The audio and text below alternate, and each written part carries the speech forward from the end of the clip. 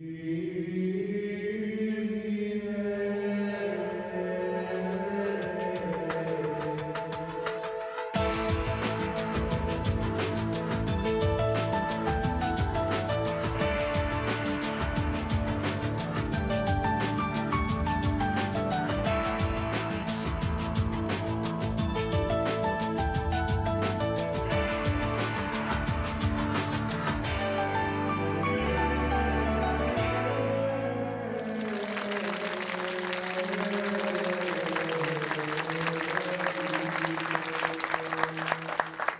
evening and Sunday Night Live.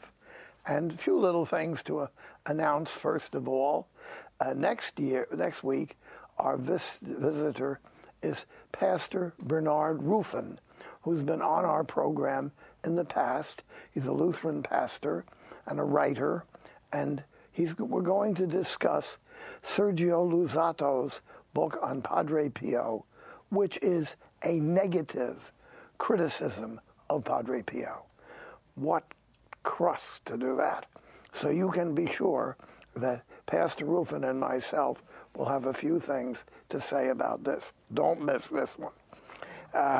Also, again, Father Mike Scanlon of the university and myself, Steubenville, will be running a 6-day pilgrimage from Washington, D.C., to Philadelphia, New York, and and places in between, Mount St. Mary's, and it's from April 28th to May 3rd. So this is a pilgrimage not outside the country, but it's a very beautiful visit to many places which are associated with saints, including Philadelphia and New York, both of which have saints buried there and who lived there. If you'd like to find out about it, call 1-800-225-7662. 1-800-225-7662. Or you can always call Franciscan University. I think that would be very interesting. Now, we also are this week paying attention to frequent in the papers, media, sarcastic remarks against the Pope. And I'm collecting these things, and I may have a whole broadcast on this, particularly dedicated to the New York Times, which really has become an anti-Catholic newspaper. Now, tonight we've got a very interesting subject, a layman's approach to Catholic theology. And I first of all want to introduce this idea. This is a very fine Protestant magazine, Christianity Today. I read it every month for years, keeping an eye on the Protestants. And it's a very good magazine. And they have this article: Scientist sues college for discrimination. Astronomer Martin Gaskell is taking the University of Kentucky to court this month, alleging that it denied him a job because of his religious beliefs. Evidence suggests that Gaskell was the leading candidate to run the Lexington School Observatory based on his professional qualifications. But many cooled to him after finding lecture notes on his personal website that they thought demonstrated a belief in creation or intelligent design. This is one of the approaches to God, goes way back to people like St. Augustine and St. Thomas Aquinas, a belief in creation and intelligent design of the reality of the world. Gaskell, who says he accepts evolution, alleges discrimination, pointing to email from one faculty member who warned that Gaskell was, quotes, potentially evangelical. You lose a job because you're potentially evangelical. I wonder if they know what the word evangelical means based on the scriptures. Evangelium means the gospel. So things are heating up in this country. People have been rather positively attitude toward religion and faith, but either this is old stuff out of the early part of the 20th century, or it's coming back again with people like Dawkins and Hitchens. So we'll be looking at this. Now, today I'm talking a very, very interesting friend of mine, Jim Barrett. And Jim is from out in California, Calistoga, and he is an attorney, was attorney for many years, and then he went into the winery business. And many of you, no doubt, have heard of Montelena Vineyards, or Vineyard Montelena. And we'll ask you to put that up on our screen, Montelena. It means Mount Helen. And Jim has been the director or owner and director of it for a number of years. He's also an outspoken Catholic apologist, and his book, The Pilgrim's Journey, very fine book, and people like George Weigel were people who gave commentaries. Michael McLean, president of St. Thomas Aquinas College, and myself. This is a very fine book, and it's available through the, what do we call that when you go for books? Amazon.com, that's what everybody calls it. Amazon.com.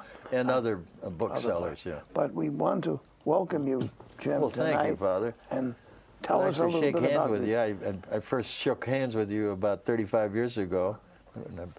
I had the pleasure of being on 3 pilgrimages with you, but I'm a piker compared to my wife, who's been on 5. So yes, in fact, your wife is here tonight, and can we ask her to wave herself, Judy, at us? All right, I want you to meet Judy. And by the way, I wanted to mention Mr. and Mrs. Torres. This is the distinguished-looking older couple that comes every week for years. And today is their 62nd anniversary. So when they got married, I was still in high school, believe it or not. So welcome. And so, Jim, now, you're taking an approach that is clearly confronting what is called secular humanism.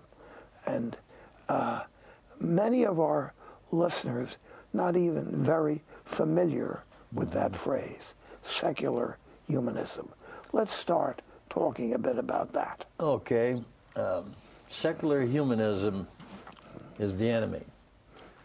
I was in the Navy twice, and the first thing you want to do if you're in the Navy is find out who the enemy is if you happen to be in a war. I was in World War II, but I was a schoolboy. They were teaching me to be an officer, and by the time I got through getting taught, the war was over. So the only thing I saw of any hostilities was on the football field when UCLA played SC, and we split with them. Now SC is dominant, and so I've got to think about basketball leaving. That's gone now, so I'm thinking of women's soccer or something like that to root for at UCLA. Anyhow, I got out of the Navy and became a lawyer for 28 years down in Los Angeles. And I learned a lot of things as a lawyer. I learned that evidence is very important. Forensic evidence, does this bullet come out of this gun that shot this guy, that type of a thing. Plus the fact, witnesses. And witnesses can be wonderful. They can also fib like crazy, also called perjury, okay? They take an oath, and that's just raising your hand. And sometimes, most of the times, people are very, very truthful.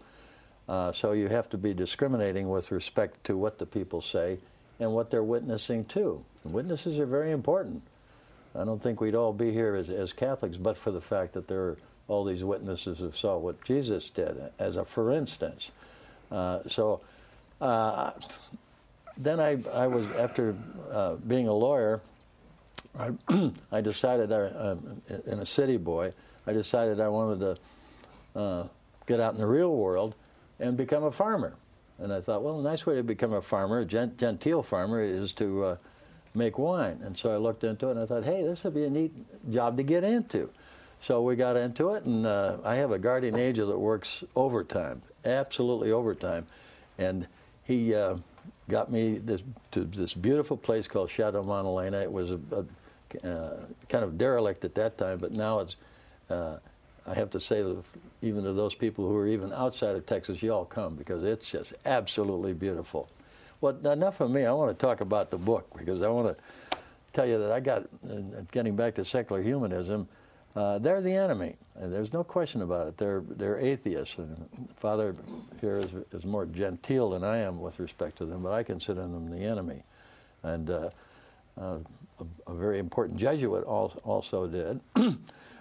He founded the Jesuit order, and he wrote one of his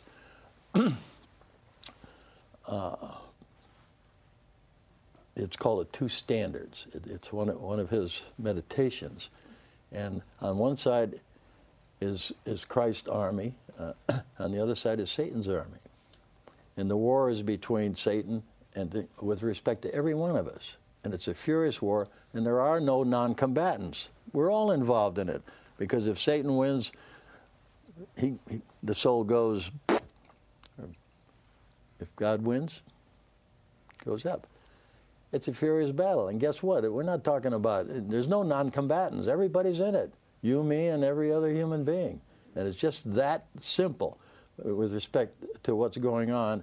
But if you don't believe in God, I don't think you're going to go to the standard of the flag of God as people. And then when you get there, you should be doing something, not just sitting on your can or just standing there watching everybody else who are Catholics doing nothing. So it becomes very personal. It's between you and God, and if you're going to do it or not. So I thought, that applies to me too.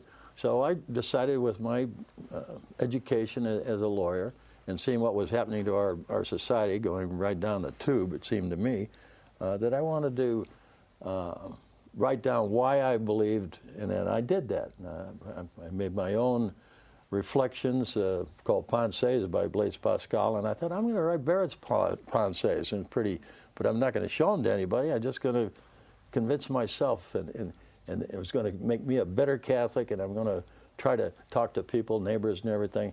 But then I thought, they've got something called television. I saw Mother Groeschel on it, and all kinds of people, and EWTN, and Mother Angelica and whatnot. I thought, hey, wait a minute, I think I'll write a book. And I wrote a book, and this is it. And it's just a fantastic book about a layman talking about it, because even with science, there's such a thing as science, and there's such a thing as scientism, which is theory.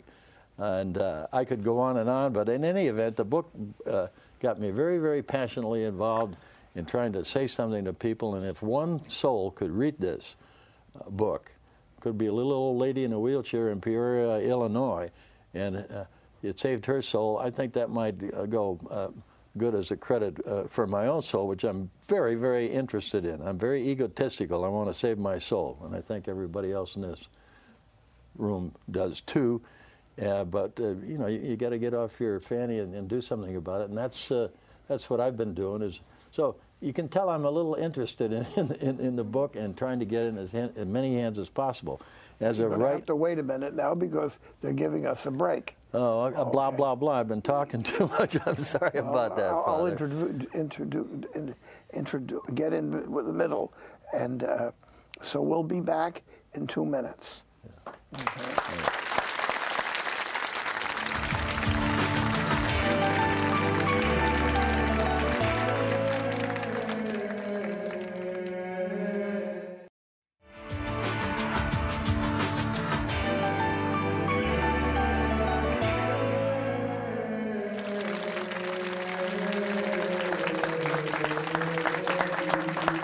We've been discussing here with my friend Jim Barrett about his book, The Pilgrim's Journey. It's a layman's discovery of the Catholic faith. And he's a retired attorney, entrepreneur of a very large company selling wines. And this book you can get from EWTN. Order it down there from EWTN, The Pilgrim's Journey, and you get a discount when you do it. So Jim now gets back to our subject. I'm sorry to interrupt you. One of the questions that is important to people is the Catholic faith or the general Christian faith. We have a large number of very devout Protestant people in the United States. And I mentioned their magazine tonight, Christianity Today. It's evangelical publication. It's very well done. And we are different. We have a single church with a single director and local bishops vis-a-vis the different kinds of Protestants, Methodists, Presbyterians, Baptists. What is the big difference from your point of view as a layman? Well, it seems to me that all of us were born in certain areas. If you're born in Saudi Arabia, that's a little bit, not a little bit, it's an awful lot different than if you're born in India or China. There's good people searching for God all over the world. Human beings, ever since Adam and Eve were created, have been either searching for something beyond just a plain old physical world. And I won't get into the secular humanists because they're anything but God people. They just deny it, and they're very aggressive in their denial because they say, if you don't believe what I believe, it's not worth thinking because we're smart and you're dumb. You know, so that's I'm off the subject because we have much in common, much more in common than most people. But and if you read the New York Times or anything else, you'd think we're in two different worlds with the other Christians, and that's just simply not true with respect to marriage, with respect to abortion, and on and on and on. All the fundamentals, family, all the fundamentals of those type of things are very much in the context of what happened. There's some erosion at the edges, not just with other religious denominations, but also in the Catholics that we've seen in the 40 years. And hopefully with JP2, I think we're seeing a springtime of it, and sisters dressing properly in habits. We have some in the audience here. Brothers dressing as they do. And they're saying, we're Catholics. You don't have to wonder what they are because they look like everybody else. They're making a statement, and a very powerful statement. So anyhow, I don't know whether that answers your question or not, because I tend to get involved.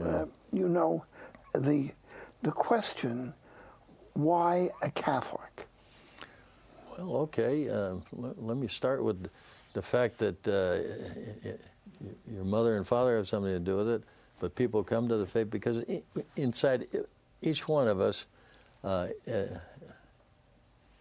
first of all, if you're human and a Catholic, you believe that you have a body, you believe that you have a mind, and you have what? A soul. A soul. And it's the only living being that has a soul, the human being. The human being, if you believe that there is a God, is what? It's made in the image of God. Well, that's fantastic when you stop and think about it. That you have a mind, you have free will. Those are attributes of God. God has a mind, and he says, I think I'll create the universe.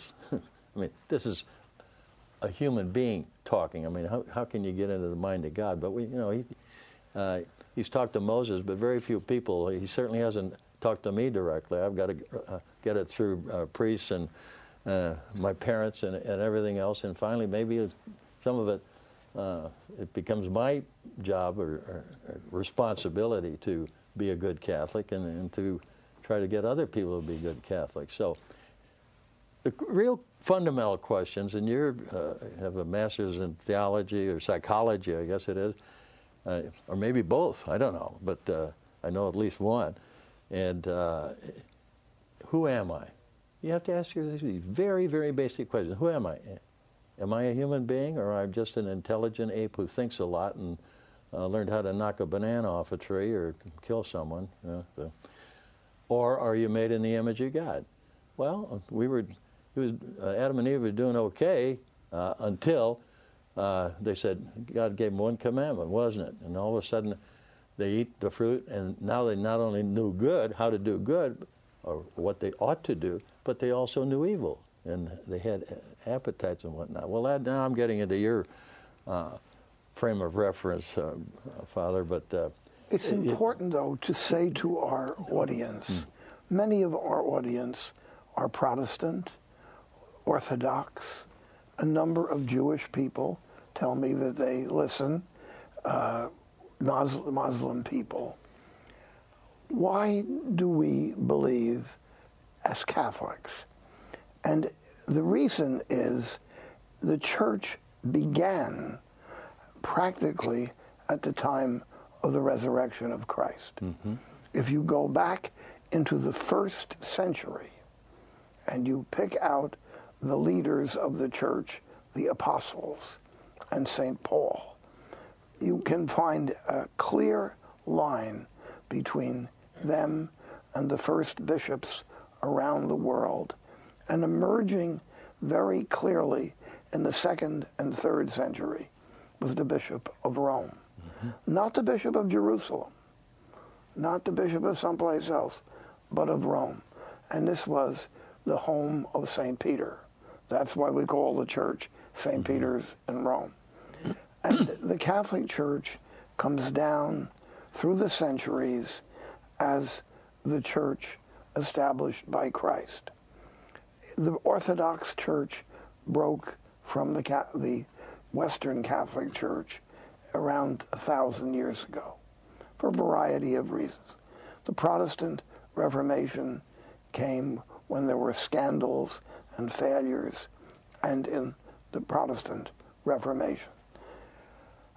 It's unfortunate that all these churches are not yet united, but they're getting better.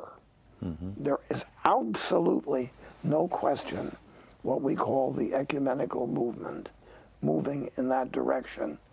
And who knows when, with the mercy of God, where it will lead. But that should be our goal, that there should be a unity of the church established by our Lord Jesus Christ. It's his church. It's not my church, your church, or anybody else's church. It's his church. And why? Because he does the work of salvation through the members of the church. Mm-hmm. And that's a tremendously important thing. And you've been appealing to the common sense and feeling of people. Mm-hmm. That's what you're a common sense person. You look that like. And the common sense here is, despite all of the failures of Catholics during the centuries, the common sense is that this is where the church comes from and where's it going. The church has had problems, as we all know, certainly in our situation, in the last 40 years, something like that, 30 or 40 years. But one thing is sure, is that you see the orders that and the priesthood, the formation of priests and religious is incredible. Everybody's on the upscale. I mean, really on an upscale. If you put a graph to it with respect to the quote JP2 type of seminaries and the sisters that are being formed, it's just amazing all over the United States, and it's just starting. And railroads and ships have inertia, meaning once they get moving, it's hard to decelerate or accelerate. And certainly with a ship, because I was on a destroyer and I was on a submarine at different times, and once you get it started, it's pretty hard to stop it. Believe me, it's very hard to stop it. And the same thing is true with the momentum that is going on as Catholic and Christians and then evangelicals in the United States. It's just incredible, and it's very, very comforting because the anything but God people are really ticked off, and EWTN, Fox News, those type of things are helping, I think, keep our country from going down the tube. That's my wave to flag in See, people often speak to me about pessimism about the future of faith and religion and churches in the United States. I don't see that at all. Mm-hmm. I don't see that at all. I'm amazed with the endless secularism mm-hmm. of the media. It's absolutely immoral and endlessly non-religious. It really is directly anti-religious, because that would cause a lot of trouble. But simply to ignore God and the things of God. It's called worldliness. And it's a huge problem in the Western world, in Europe and the United States. I have to admit, and I agree with you, that EWTN has been a wonderful, providential gift to the people, a voice for faith and religion and morality. Hallelujah. It's a wonderful thing, started by a little old lady long ago who was a cloistered dunce, and she might be watching this tonight. So everybody loves Mother Angelica. How can you not? You know, it's just amazing. Well, some people who didn't, because she could be very direct. Mm-hmm. You know, she shot from the hip. But people who needed to be shot. Well, but at this point, it's very important that young believers, including young clergy, young religious, young people, coming out of the confusion of the 80s and 90s, the 70s, the worst year in American history, I think, as for morality and religion, was 1968. And things have been going down ever since. And I would ask for those who are technically and nominally Catholic religious or active members of the church, we need to make our faith very, very seriously. Mm-hmm. There's one thing about the reading of the Gospels and taking the gospel deeply into your heart. Our Lord Jesus Christ never, ever, ever said an idle word. Never. Everything he said, everything he did was tremendously direct toward the salvation of souls. And later in this year, in Lent, I'm going to be doing programs just by myself on Sundays, not having a visitor, to speak about Christ and the teaching about Christ and the understanding of Christ, being guided, particularly in recent years, by Pope John Paul, and especially Pope Benedict XVI. He is a man on fire with Christ. Now, we have the time for our break, and I hope you start calling in questions, arguments, obfuscations, anything you want to call it, but be thinking, put on your brain. And we're having a little competition with the Super Bowl. So call in. Be with me. I'll be back in 2 minutes.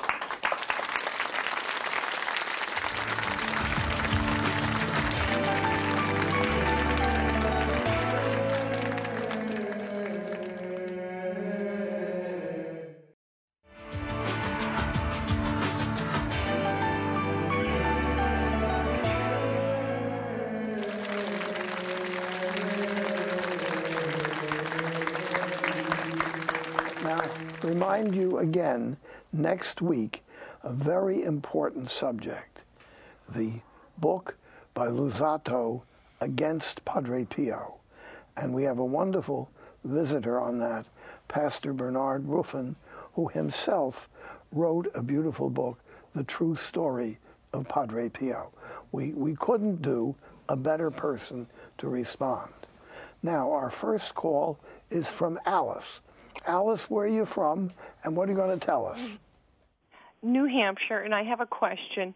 What about people who are brought up Catholic and then don't go anymore, don't go to church? Would this book help them, or how can we bring them back to the faith? And I'll wait for your answer. Okay. I would hope so, if they read it, but not fast forward. I mean, if you gave the book to your son or whoever and said, "You've got to read this," and they just sat down and fast forwarded through it, they're going to get zip out of it. It's a book that each chapter, for instance, the first chapter is about the creation of the universe. I suggest that might take a little time to think about, because it's a rather big subject.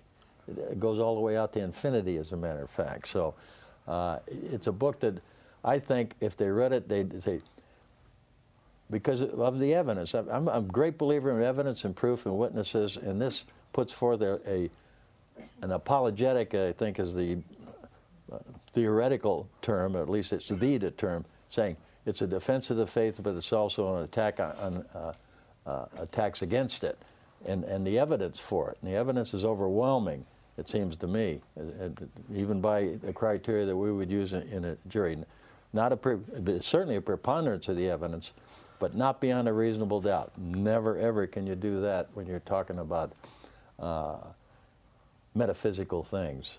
That comes, you have to say, it's not my will, it's your will, God. So I think it would help a lot. If the book is read, I'd suggest you read it first and see what you think. And then if you think it would be good in the particular situation that you're in. You don't want to try to stuff something down, unless a person is ready to read it with an open mind.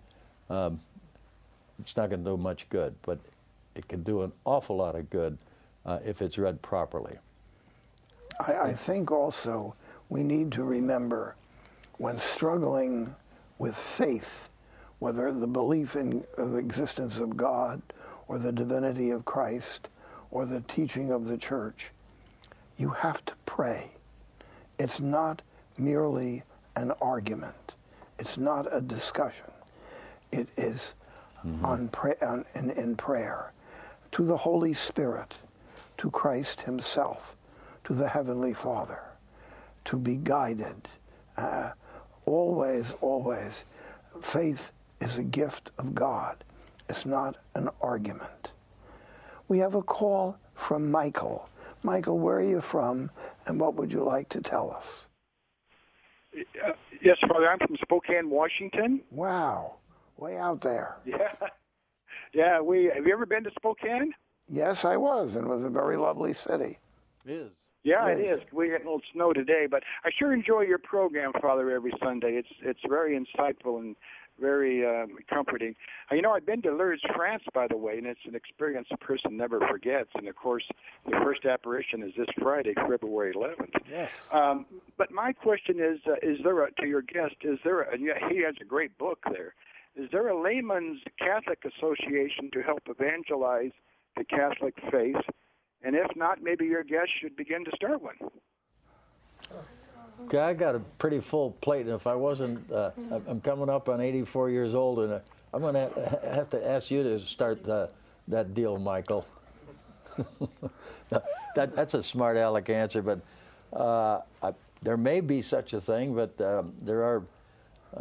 The one thing that is necessary is the young people. I mean, if you have an organization, any organization, you don't have young people in it, the clock is ticking, and sooner or later you're going to become stultified. It's very important for young people to get involved and to be part of it. And there are groups in the church. You talk about layman's groups. Well, these are laymen. There's a group called Focus, for instance, that are working on 40 different campuses in the United States. Is it okay if I give an advert for Focus? By all means. Because it's an incredible organization. Judy and I, my wife Judy and I, just was up at a gathering, one of the 4 gatherings they do every year. They're on 40 different campuses in the United States right now, 20 more to come.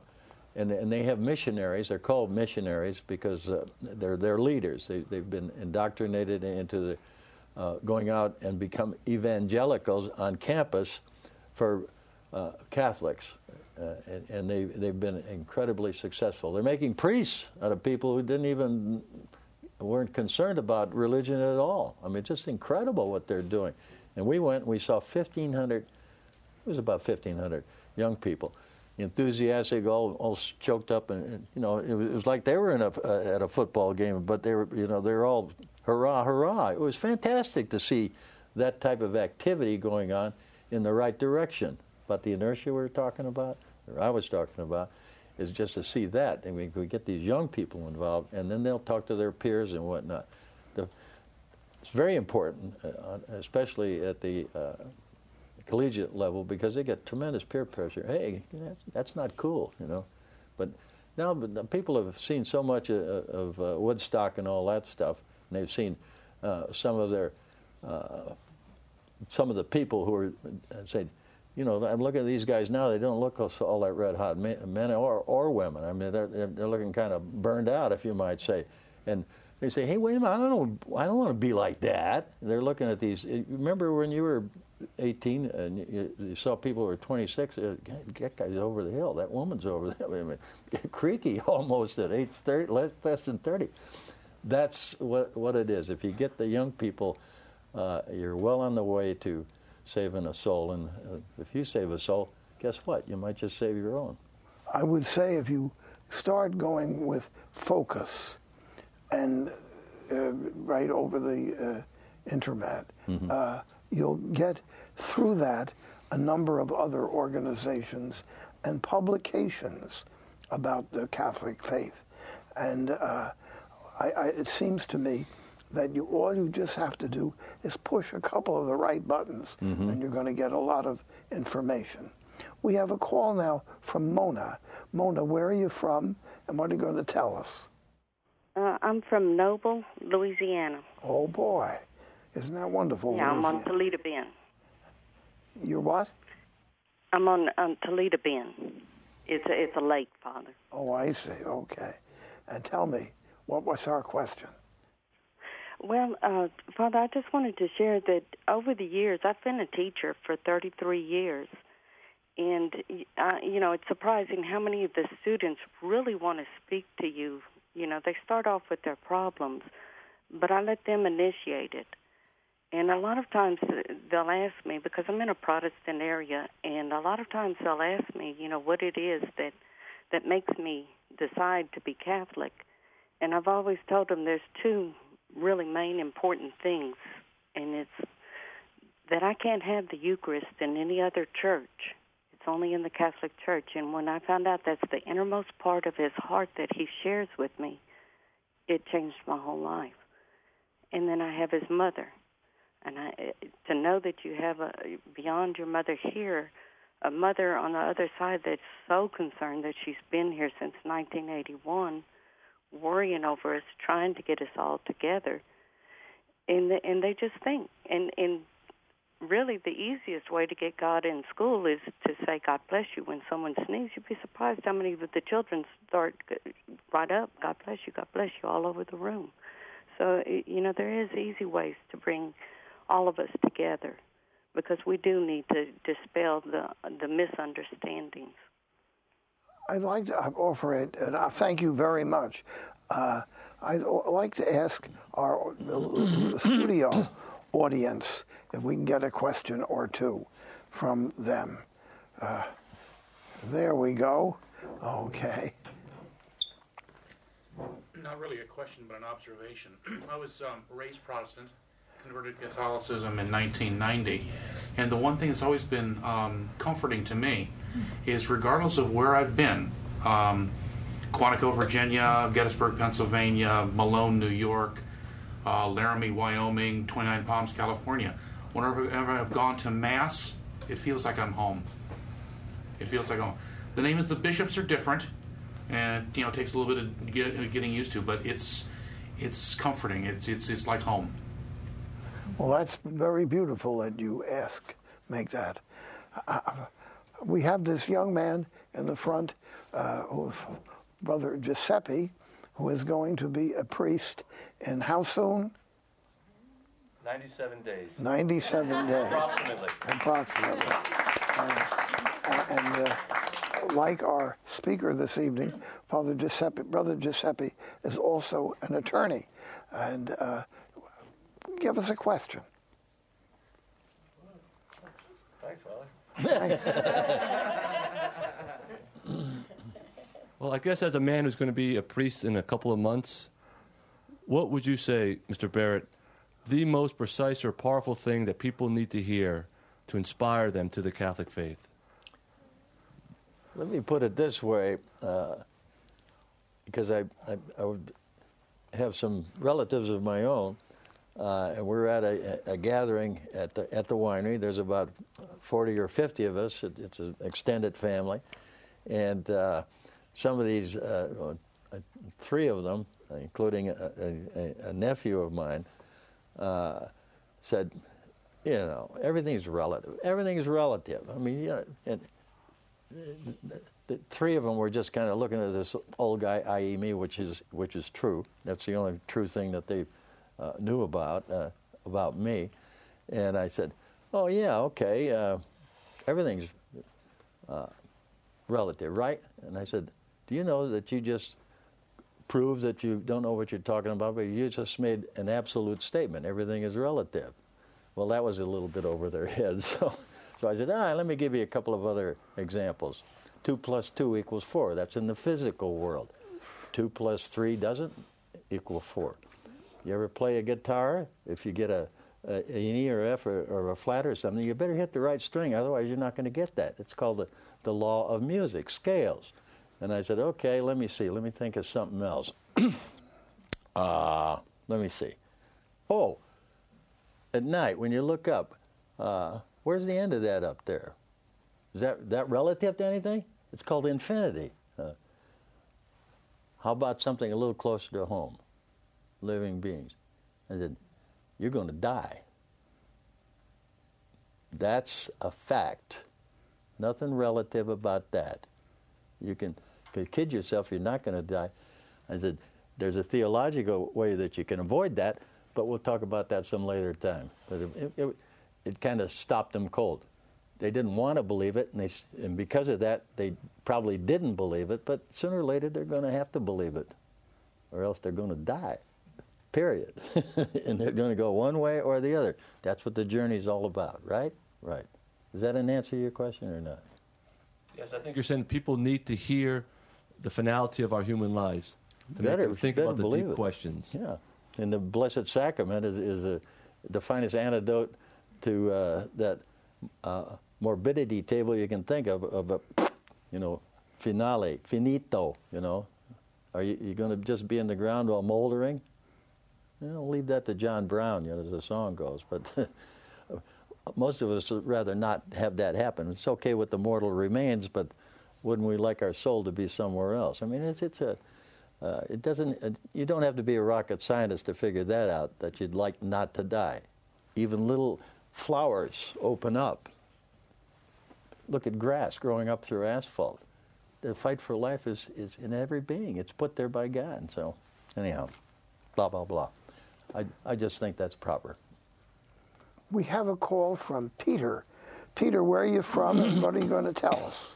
I'm from Long Island, Father. Okay, Pete. Tell me. I'm from Long Island, Father. And my wife and I watch your program and really, really enjoy it. Have you got a question? Yeah, I do, Father. The question is this, I have a definition of secular humanism, and I'm wondering what definition of secular humanism is. Well, you know about Mein Kampf. Hitler came out, and you know how that ended up in Nazism. Karl Marx and Lenin started something called communism. Then we have socialism. Now we've got secular humanism. All of these isms, you have to look at the end product. I mean, what happens when those things happen? Well, I mean, millions, literally hundreds of millions of people have died with all of those isms. And that's bad enough for human beings. But what about secular humanism? Because they don't believe in God. Is there any chance of them living eternally? Most of us, I think, would like to live. I mean, why do they try to keep people alive? Why are they trying to, in laboratories, try to change by interfering with the natural life and creating these monsters, if you will, in Petri tubes? I mean, it's just very, very scary. I mean, Frankenstein was Keystone Cops compared to what these guys are doing in laboratories right now. I'm talking about scientists who are changing, doing unnatural things to natural beings. And it's a very, very bad thing, and it's not good for humanity, and I don't think God's going to put up with it much longer with what we're doing, because it's just getting very, very, very bad. And then we can look the other way and say, oh, well, we're not doing it. Well, I think all we can do is, instead of saying, oh, my gosh, I'm going to get an ulcer, worrying about this, that, and the other thing, the best thing for Catholics to do, it seems to me, is to do like St. James, the elder, saying, don't just pray for people and say, oh, I pray every day that you get some food and you get this and you get that. And he says, do it. Get out there and make them and act upon what they believe. And that's what each one of us is called to do, is to become an evangelist through our actions. Simple thing. Just be a Catholic and don't just hide it. I mean, that's the gospel for today, as a matter of fact. It's an interesting thing. I want to make this point. Secular humanism is with capital letters. There's a great many people who are humanistic. They're respectable, caring people, and they don't have a religious faith. Many of them would like to have religious faith, I went to Columbia University. I had always gone to Catholic school, and I first went always dressed as a priest, and finally I went dressed as a friar. I was received very beautifully by faculty and students, particularly the faculty. Mm-hmm. And people were interested. They wanted to talk. They were asking about what it all meant. And I would go back to Columbia. I've been back recently for different things. Same thing. Most people are looking for something they could believe in. Mm-hmm. St. Augustine said in the opening of his great book, you have made us for yourself, O God, mm-hmm. and our hearts are restless till they rest in peace.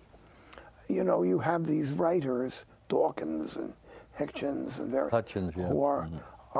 are fighting secularism. What we should be, I wouldn't even waste time with them. The many people I know who wish they could find God. I wish I could find faith. And if you presented to them, as for instance, someone like Mother Teresa did, the immense number of people in the world deeply moved by that holy woman that I knew very well. I watched Cardinal Cook, Archbishop of New York, my good friend. People far away from any religious situation would love Cardinal Cook. He was... It's a lot to love. They never thought they were going to know a cardinal. And he was most humble and friendly and very much a New Yorker. Thanks you very, very much, Jim. Well, and thank you, Father. We've got our time closing up here. O Lord, we ask you by the Holy Spirit to touch each and every one of us watching this program tonight or leading in it, that we will be guided by the Holy Spirit of God's love and help people to find God in his way. In the name of the Father, and of the Son, and of the Holy Spirit. Amen. Amen. And as always, I have my few words about helping EWTN, keeping things on the radio and on the television. We need your help, and think of my dear friend, Mother Angelica, home now, not well at all. I'm sure she was watching the program, and she'll be sending to send something in. So please, if you could do that, help us, help this wonderful network, which doesn't advertise dog food or anything like that. And please send something to help us at this time. It's a bad time, and we need assistance. God bless you.